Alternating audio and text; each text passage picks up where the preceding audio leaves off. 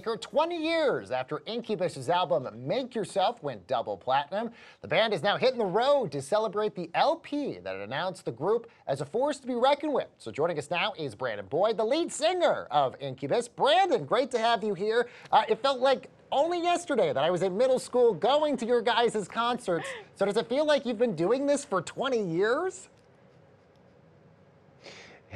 In a way, it feels like it was only yesterday for me, I think for the guys in the band too. But in other ways, it also feels like a lifetime ago, especially when we start looking at pictures and video of that time period. Then it really kind of hits home like, wow, 20 years. Yeah, 20 years is a long time. What do you think has changed the most in those last 20 years, and what are you excited about this time around? That's a good question. Well, there's certainly more like gray hair running around in the band. I think we, for the most part, have our kind of our wiggles worked out. When you're in your 20s, making music and touring, it was a very different experience for us. When we tour now, there's a lot of that same feeling. That original kind of energy is still there, but there's a feeling now that's a little bit more calm around it. It feels less kind of erratic and frantic. But yeah, the world has also changed pretty dramatically in the past 20 years, and it's interesting being a musician and making music in amongst all of those changes. You know, when we put out Make Yourself 20 years ago, there was no, the internet wasn't as much of a thing as it is now. So that's just, for example. Yeah, no, that's a very good point. And by the way, Make Yourself isn't just the name of one of the biggest albums that you guys ever did. It's also the name of your nonprofit as well. So tell us about the foundation. Yeah, the Make Yourself Foundation, we started right around 2003. And we are a nonprofit, and we do music and band-related activities to raise money and awareness for lots of other nonprofit organizations. A bunch of them are environmentally based, a bunch of them are humanitarian based. But yeah, it's been a lot of fun it's been a really cool way for us to meet and talk to our kind of hardcore listeners over the past 16 years that we've been doing it, and also help to make a tiny little dent in certain issues that concern all of us. Yeah, to that point, how do you and your team decide which organizations to contribute to? Are there any personal attachments? You mentioned the environment. What is that process like in really figuring out who you want to contribute to? Yeah, it starts usually by some kind of personal experience with something. So case in point, we started the Make Yourself Foundation, and some of the first grants we did were to the Surfrider Foundation and to Heal the Bay, because most of us in the band grew up surfing and still surf, and so we were kind of on the front line, so to speak, of a lot of oceanic pollution and things like that. So it seemed like a really good way to help raise money and awareness for these wonderful organizations.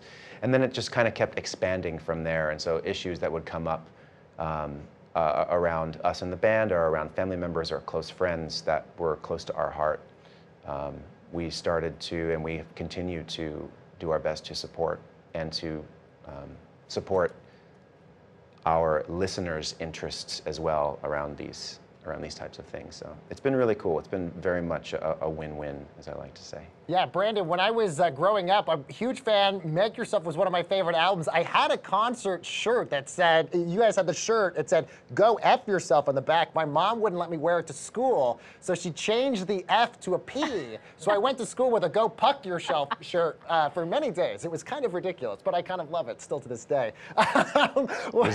Was that like a Shakespearean nod? I guess, yes, maybe. Yeah, go puck yourself, indeed. So tell us about the new single you guys have, Into the Summer. Yeah, we have new music that just came out, gosh, what was that, 10 days ago. The new single's called Into the Summer, and it's going to be the first of a handful of singles we're going to be putting out over the coming months. And yeah, it's fun. We love making music, and so we're going to keep doing it. Brandon, who are the artists or musicians that inspire you? Where do you, as a member of Incubus, get your inspiration from? Wow, that's a big question. I'm constantly inspired by music from the past and from the present and from the future. No. Uh, I'm also largely inspired by the people that whose works I read and by painters who I admire. So I mean, we could spend hours talking about this alone. But I guess I could just give you some sort of earlier influences for me and for some of the guys in the band, like right around the time period where we were writing and recording Make Yourself, so 20 so years ago. All of us in the band had a kind of collective obsession with drum and bass music that was coming out of the UK and Europe. And we were kind of all collectively obsessed with Bjork. And among other bands, there were so many bands that we were obsessed with, but we were, before Make Yourself, I think we were still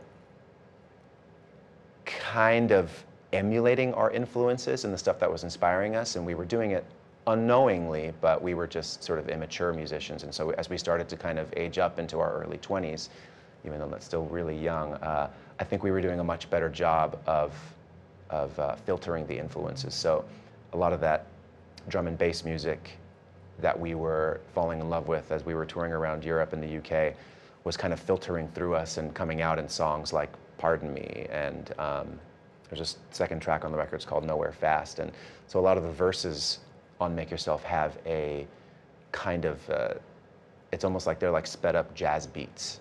And then we were inflecting it with rock guitar, and we were playing, you know, and it was really fun and exciting. So I think we probably still do that. I think we've just gotten, once again, I hope we've gotten better at filtering the things that inspire us as opposed to just plagiarizing.